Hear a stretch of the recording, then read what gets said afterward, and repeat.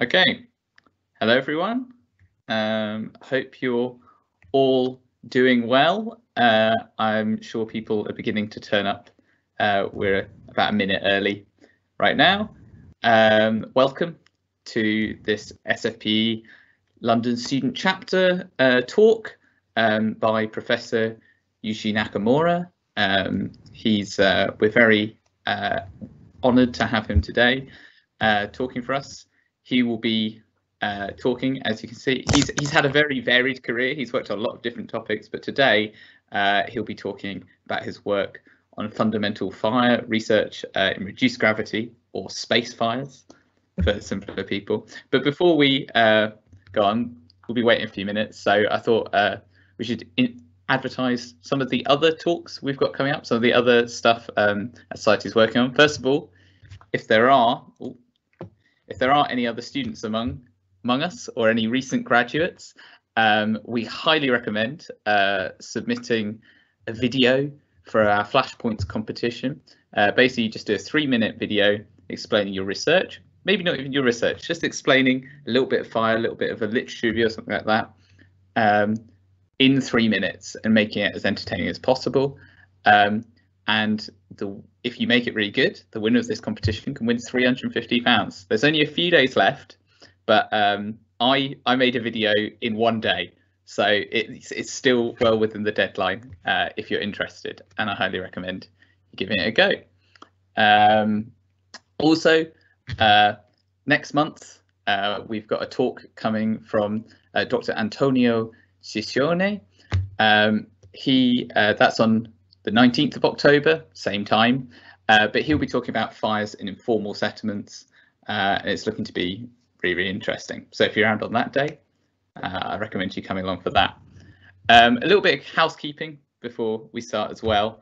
I know you can all talk to me through the question and answer session. Me and Yushi can see your questions. I'll try and publish them as they come up so that you can see what people are asking, and maybe if you see someone else has already asked a question, you don't need to ask it again, but we won't be dealing with any of those questions until the end. So don't worry, we can see you've posted them, and we'll try and get to as many as possible by the end of the presentation. So without further ado, welcome again, Professor Nakamura, for a fantastic talk on space fires. Over to you, Professor. Thank you.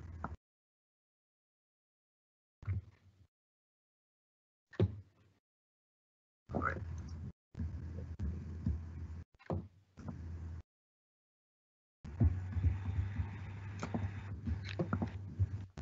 Can you see it? Yep, that looks good. Okay, so shall I start? Yes, please do.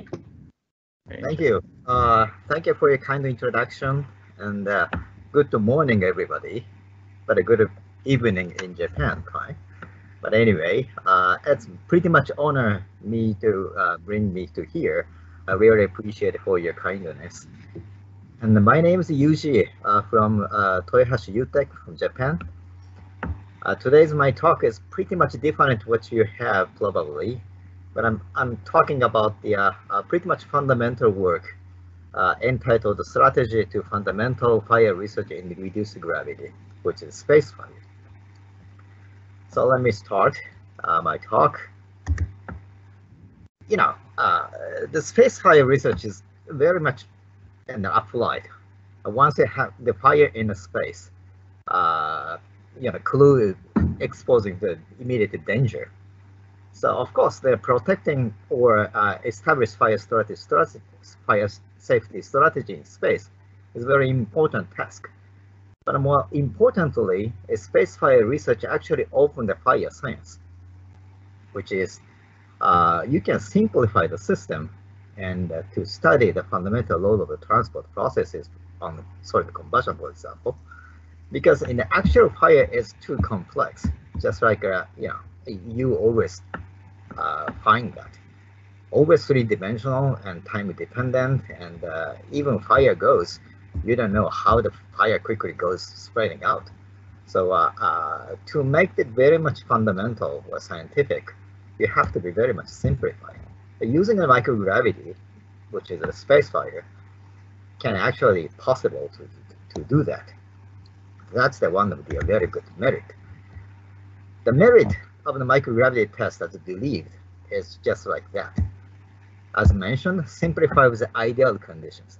So generally 3-dimensional time dependent can be reducing to maybe less dimensional, like a 2-dimensional or 1-dimensional. And probably most likely the under steady state assumption can be validated. So key point 1, 2, first is high order of the symmetry, just like a droplet combustion pictured over there, allowing to us to work with a lower dimension. But this is very excellent features in the theoretical work. The key point 2 is possibly touched with masked process by the buoyancy-inducing flow, because general fire is 3-dimensional and the buoyancy-inducing flow is too much. So you cannot actually control.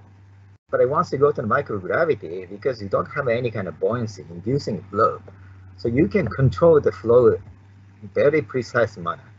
So the flow effect, fundamental flow effect, or transport effect can be, systematically you can study. So those are the merit of the microgravity test. When don't have any kind of buoyancy, diffusion is dominant transport processes, and the flow effect can be carefully studied. So those are the very good merit. This is one of the example which was done at the NIST when I was there.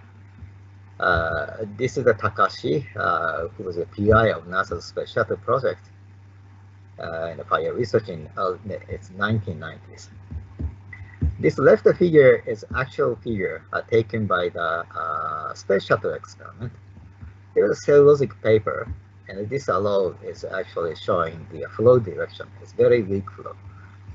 Once ignited, flame generated, and the flame is actually moved against the flow.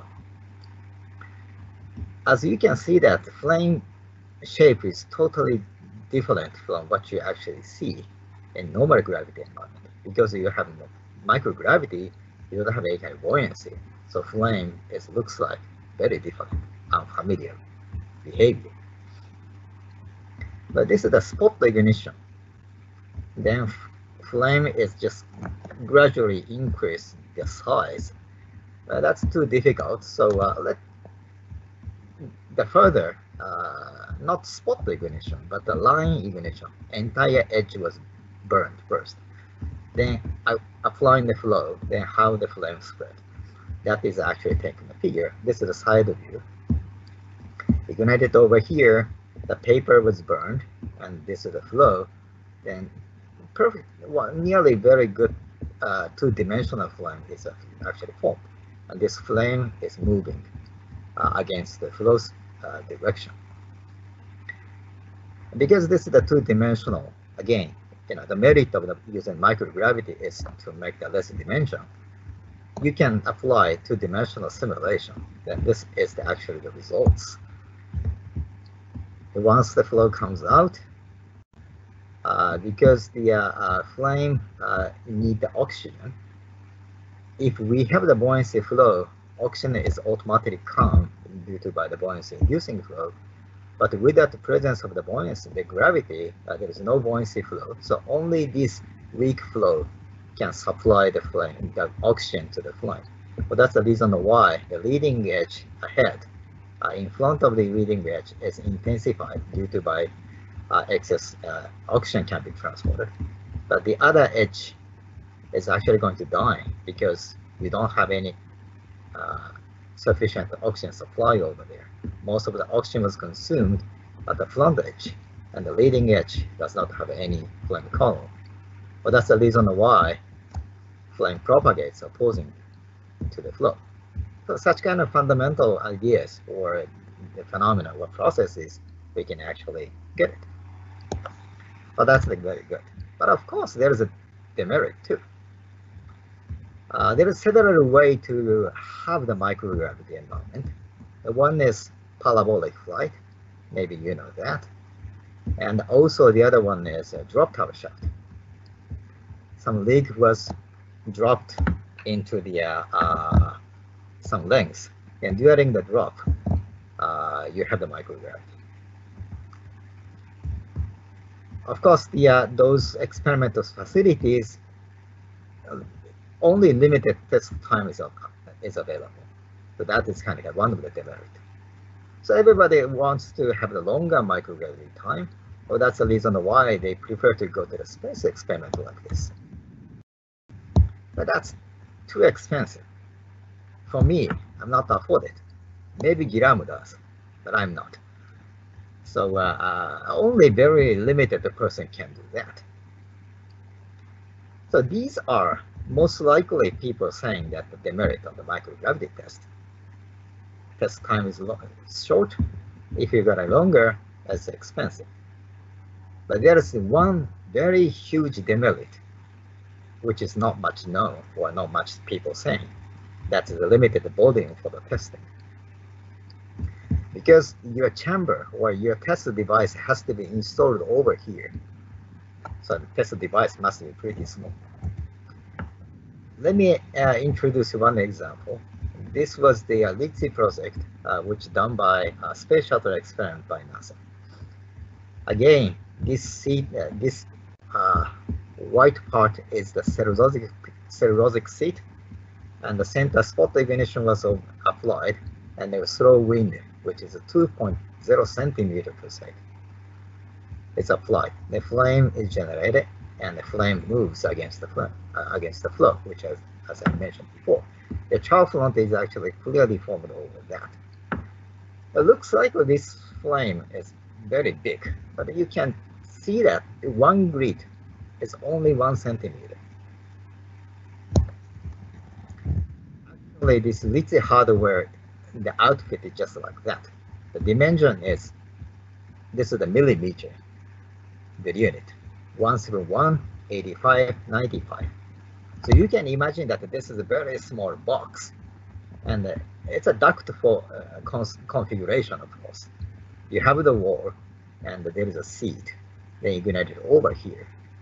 But as time goes by, flame is going to grow. Then, of course, flame approaching to the wall or seating, because this is the duct for the configuration. So it's very easy to imagine that, okay, the test volume is very small. What most make the severe is the flame may interfere of your wall or the seating, which is duct configuration. And once flame is strongly interfere, burning behavior also depending on the size of your box. When your chamber is pretty smaller or bigger, if the result is different, then scientific value is not good, because scientific value only validate if you have the very general ideas. So if your result is totally depending on your test facility, that's not good. So NASA was also wondering about that. It's too small, maybe, that they want to check. But they can't check by an experiment. Again, the experiment has a very severe volume limitation. So I must do a numerical simulation. Then I did. When I was at the NIST, NASA was asking to the Toyohashi to check up the effect of the wall or effect of the duct configuration. So one case I simulated totally open far field condition, no chamber, totally open. This is 3-dimensional, non-time dependent. The other one is a duct-like configuration like this. Then see how the flame moves numerically. And this is the results. Then this is a quiz, okay? There is 2 simulation results, which is the top view, only the half portion was cut, and the color part is the flame, and the red arrow is flow. The obviously 2 results looks a bit different. The one is severe confined, which is a duct configuration. The other one is far field, totally open. Can you imagine which one is which?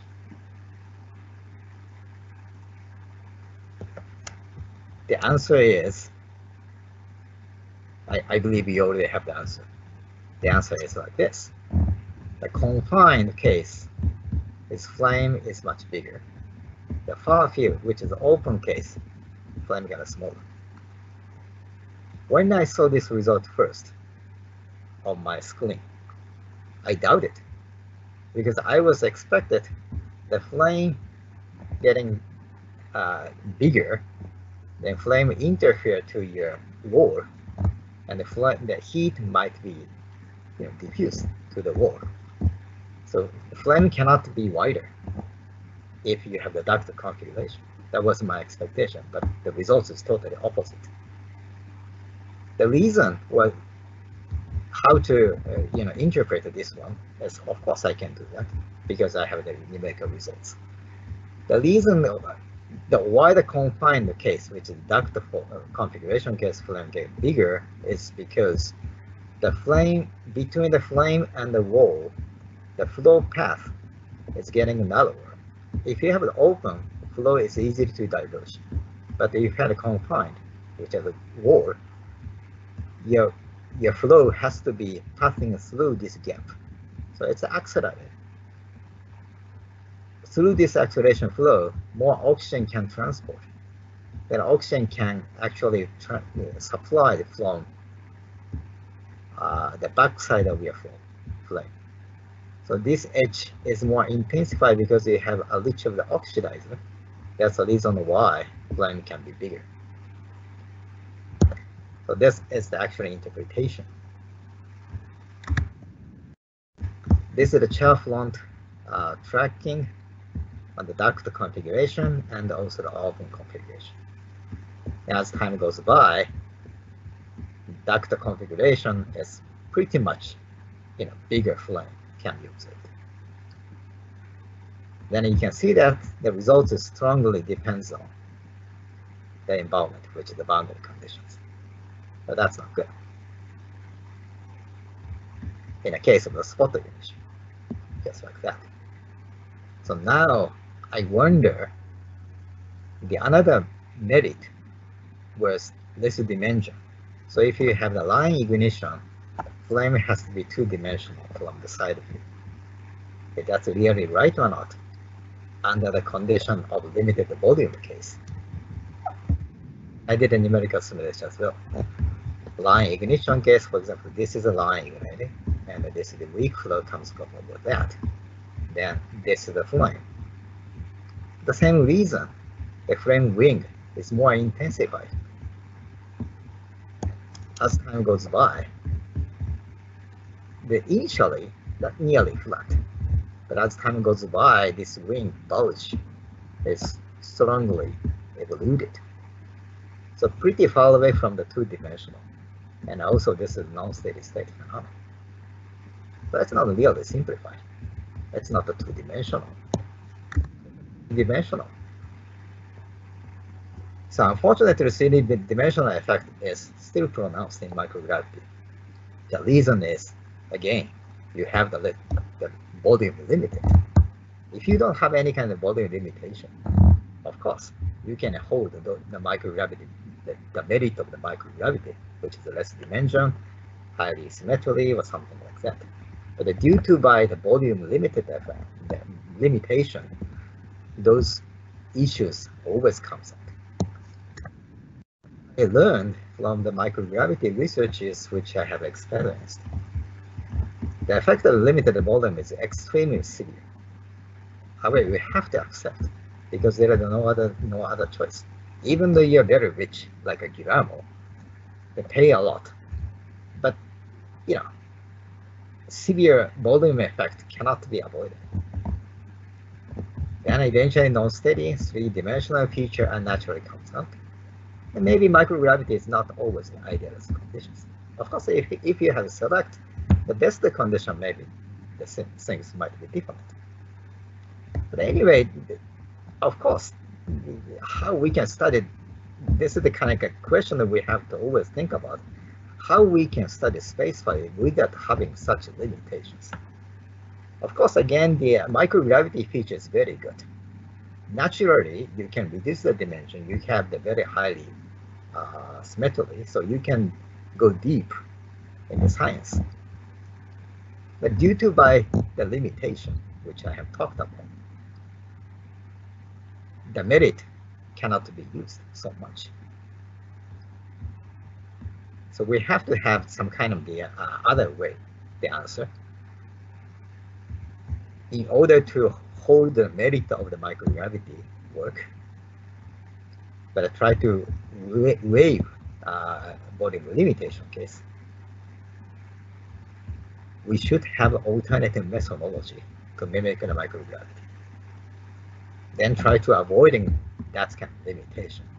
How?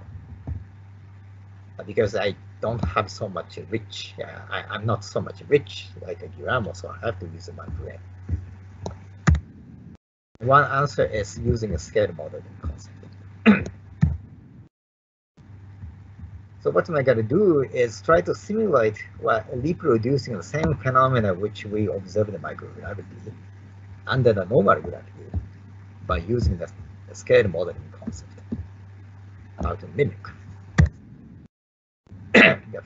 Before starting on that, let slightly explain about what is scale model and what is scale modeling.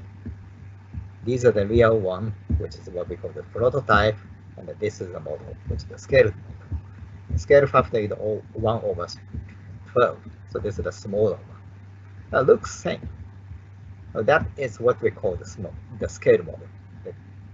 This is the model by scale. Looks similar, that actually the same shape. This is what we call the static similarity we hold. The other one, the scale modeling, is this is the ING case. In that case, the dynamic similarity may hold. What means the dynamic similarity is the same motion, because this doesn't have any kind of motion. But if you have the motion, a dynamic similarity must also hold. Then your behavior looks the same. So what we want to do right now is how to hold the dynamic similarity of this one.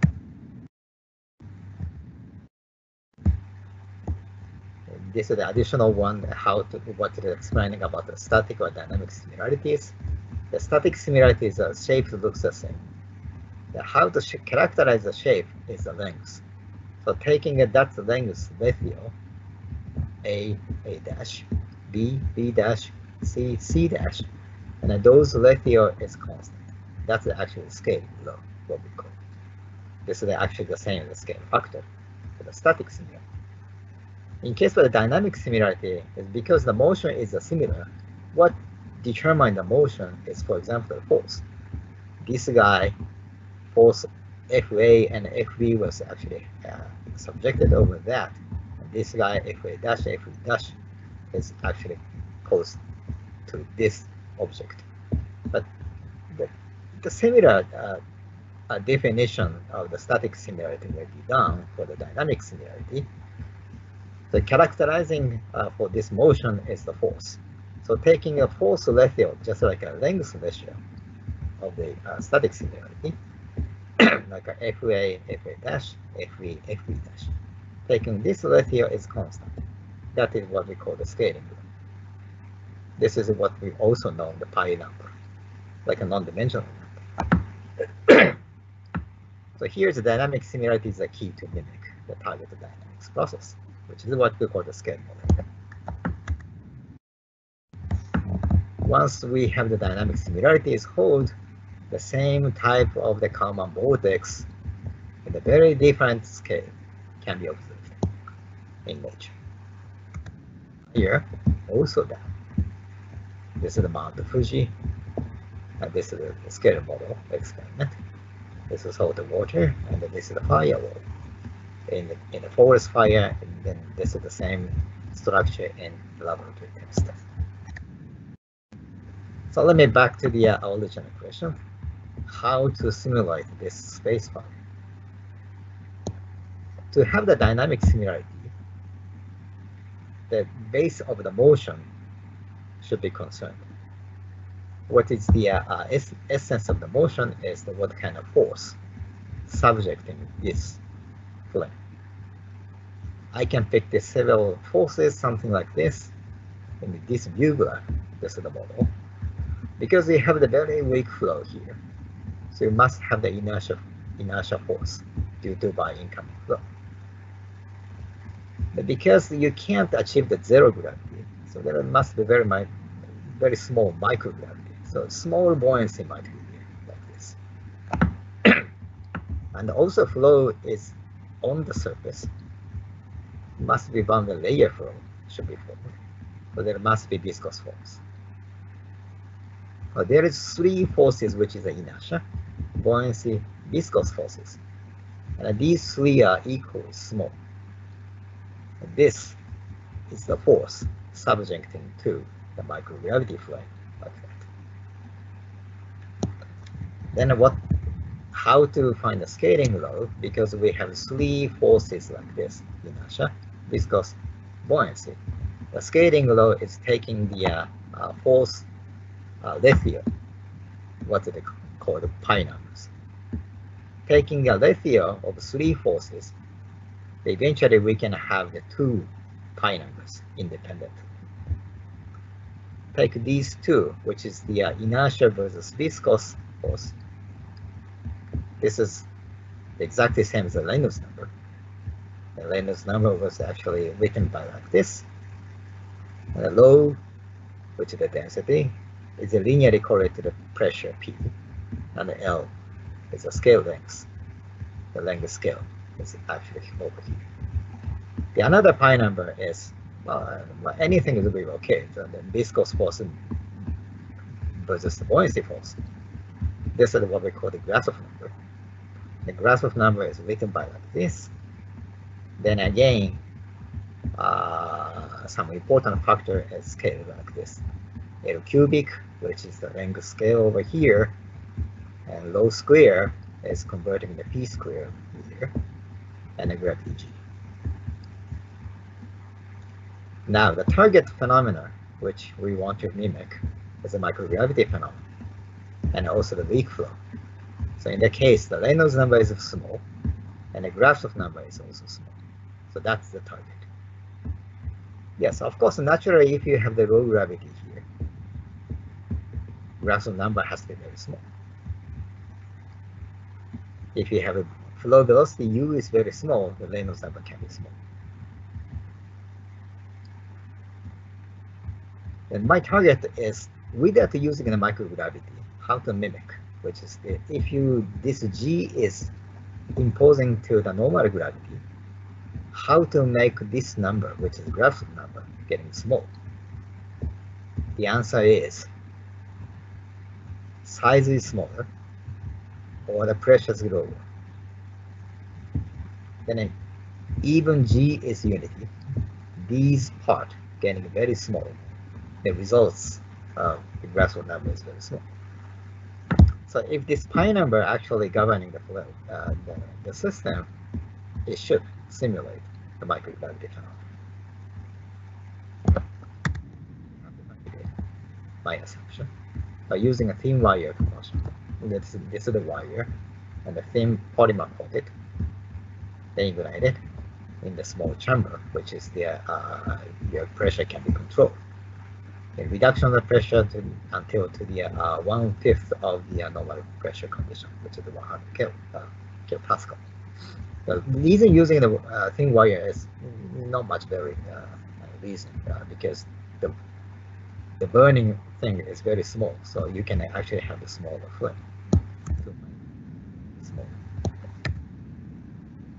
The result is, yes, once you're reducing the pressure 100 to 30 kilopascal, flame shape is approaching to more likely spherical.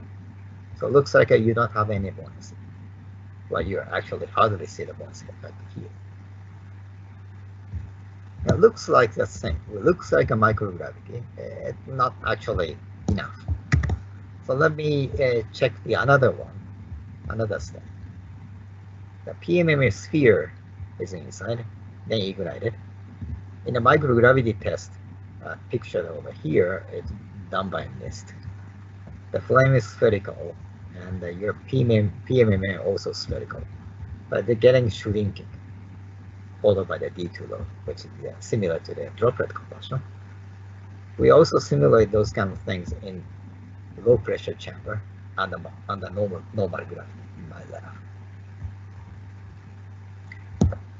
So try to similarly observe like this, and because I missed the paper saying how much the burning rate, so we try to check that kind of quantitative agreement can be observed or not by using low pressure approach. This is actually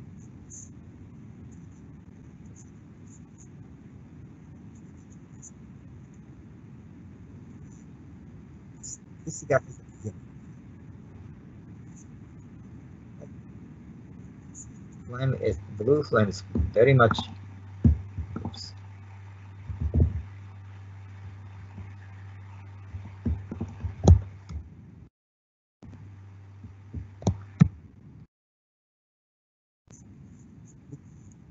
Very good. Yes,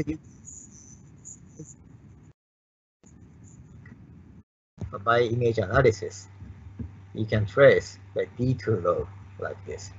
D is the diameter of the polymer versus time.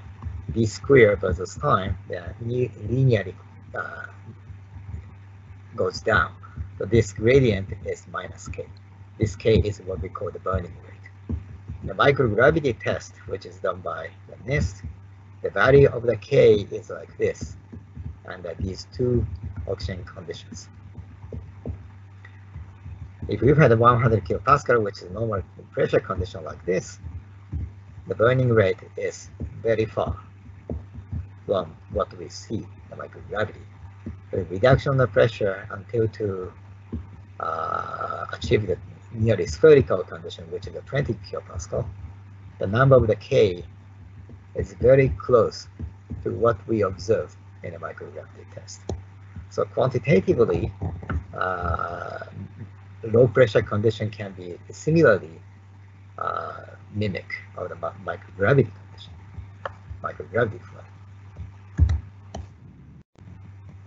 So let me give you another example. I did just a very small scale test, but of course you were interested at a very large fire scale. What happens with large fire in a space, no one knows because you can't do any test. So let's apply the scale modeling again. How the plume will be formed in an outer space environment, for example, on the Mars. In the Mars, there is 1/3 of the gravity. No one actually there, so you can't do any kind of test. But suppose if you're on the Mars, once get the fire, how that grows. Fire plume, how to spreading out, you have to know before you go. How to do that, you can't do the experiment. They do the scale model. Okay, using the salt water model is very good to know about how the plume goes. I don't need to explaining about the salt water model, but this is actually the one. Okay, so the water comes into the water tank, they invert it upside down. It looks like a plume is moving to the ceiling like this. Very known about the salt water modeling.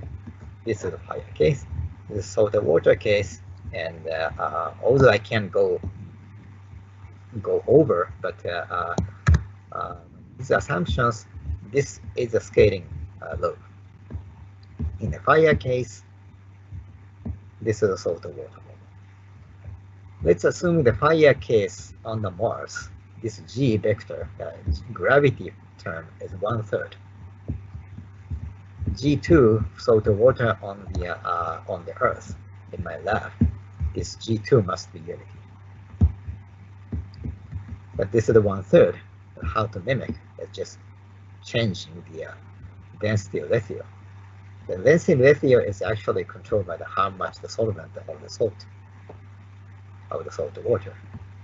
And according to the simple calculation, 1G simulator is actually caused by 20% of the solvent. but 1/3 of the gravity is only 6% of solvent. Salt solvent should be reproduced for the 1/3 of the gravity case. Is really right or not? This is actually the test results. The upper side is a 20% of salt water, which is the 1G fire simulator. Looks like 1G fire simulator. And here, bottom one is 6% of salt water. So that is, technically speaking, it should reproduce in 1/3 of gravity fire simulator. Whether this is right or not, I don't know, because I have no experimental results on the Mars. But this is the if the results if my scaling law is perfectly right, and scaling model experiment is perfectly done. This is the Froude number modeling, so I believe this might be pretty real, but no one knows. I presented these results on the JAXA, and the JAXA people saying that, well, I doubt it because I don't see any real case. Well, of course you don't, because you have no choice. But this is the kind of power of the scale modeling.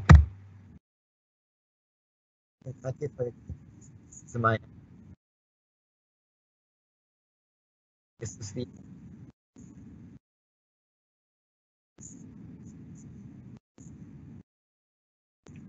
I think that's to add is, if you interested more about the scale modeling, we just launched the new journal under this part, and this international journal is fully devoting on how to find the scaling law, which is the pi number, in a variety of the engineering field, like a fire, fluid, biostructure, blah blah blah blah blah. So if you want to take you're interested in, you just take a look.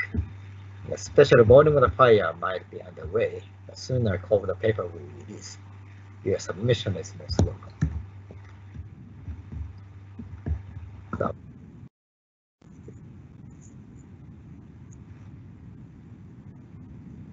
oh, thank you very much for your talk. That was really, really interesting. Really enjoyed that. I think we've got a few questions now to cover. I've got some questions myself, but let's go to some from our readers, from our watchers first. The first question someone wanted to ask, it said, "Thank you, Professor. How does the atmospheric composition on other planets affect the fire?" I'm not sure you covered this in your research, but if you do know the answer, that would be really interesting. Could you repeat it? One person was asking about the atmospheric composition of other planets, so not just the difference in gravity, but whether that has an effect on the fire, and what effect would that have? Well, of course, the environmental effect is pretty much, and for example, on the Mars, let's say, what is the composition of the environment? Maybe 20% of the oxygen, or maybe 30% oxygen over low pressure. No one knows. At this moment, most of the fire agency is trying to checking out what kind of environment should be in a normal, in a space experiment, in a space conditions. But if you change the oxygen concentration, the fire might be grow more quickly and get much more danger. If you lower oxygen concentration, much safer, but maybe you can't live on that. So always you have to think about the year you can live, and that condition the fire might be grow or not. But of course, if you have the different composition, yes, fire grows pretty different. But that is also can be handled by the scale modeling concept. So I hope you can use it. If you're interested, you can do that. Great. Yeah, that sounds very reasonable. One person also asked, they thanked you for the amazing presentation and the interesting results of isolates of microgravity, and they're asking whether you're planning any future experiments or similar scaling work for smouldering combustion. I suspect that might be from one of the Hayes Lab group asking that question. Okay. Well, but SpaceX, the smoldering in a space experiment is actually Yama's specialties. So I'm not the person to answer the question, maybe. But you've got some really good experiments, so it's not something you're thinking of moving into just yet. Right. Then of course the smoldering is also interesting phenomena if you impose the microgravity, but smoldering is more likely oxygen transport controlling phenomenon. So yes, in the microgravity, more easy to control the oxygen supply. So it's more effective if you're going to the scientific way once you're doing a microgravity test. And of course, the scale modeling concept can be applied. For example, using a low pressure chamber. Recently, we have already published in the low pressure chamber smoldering combustion in the fire technology. And that is very similar to microgravity phenomena, which is if you change the direction or the orientation, the phenomena doesn't change much. So the gravity effect is actually nothing. And we can get the idea or study more about how the structure of the smoldering and how the smoldering rate might be changed. So yes, we can actually apply for the scale modeling concept of smoldering combustion too. That's actually really interesting. That's really cool. Thank you. Guillermo actually has posted a question as well, which is talking about, and this is actually a question I was thinking about myself, which is that when people talk about scale modeling fire science, they often bring up the problem that radiation doesn't scale in the same way as the flow processes. I wonder, and Guillermo wants to know, and I'd be really interested, how do you handle that sort of, how do you handle the radiation in your scale models and in this kind of scale modeling? That's a good question. That's a very tough question too, because the scaling radiation is very difficult, as you know. So at this moment, I don't actually do. So most likely, my flame is very blue flame. So try to eliminate the radiation case. And if you want to add the radiation, you can add externally by controlling the radiation. Yeah. Which means that if you change this, if you do the scale modeling test, and the radiation can be scaled or not, it's not. So you have to have another way to mimic, to control the radiation in the other way. So my way is try to make the blue flame and try to exclude any kind of radiation effect from the flame. Then additionally, you add some, light or other things to mimic the radiation intensity. That makes sense. It's really applicable or not. Yeah, I guess it's a work in progress. It's an unsolved problem at the moment, but that sounds reasonable. If your scale is very small, the radiation effect can be, of course, negligible. But if you got a larger one, then the things might be different. So maybe that's kind of my excuse. I'm always working on the small scale. So yeah, I can't imagine getting any large-scale experiments on Mars anytime soon, but we'll see. Okay. Well, thank you, Yuji, for a really good talk. I really enjoyed it, and thank you everyone who is listening, came along, and asking some really great questions. So yeah, thank you very much. We hope to talk to you again soon, and we hope to see the rest of you for our audience for our next talk on the 19th of October on informal settlements. So yeah, thank you very much, everyone, and we'll see you soon. All right. So good night. Yeah, good night. Thank you. Have a good day. Appreciate it.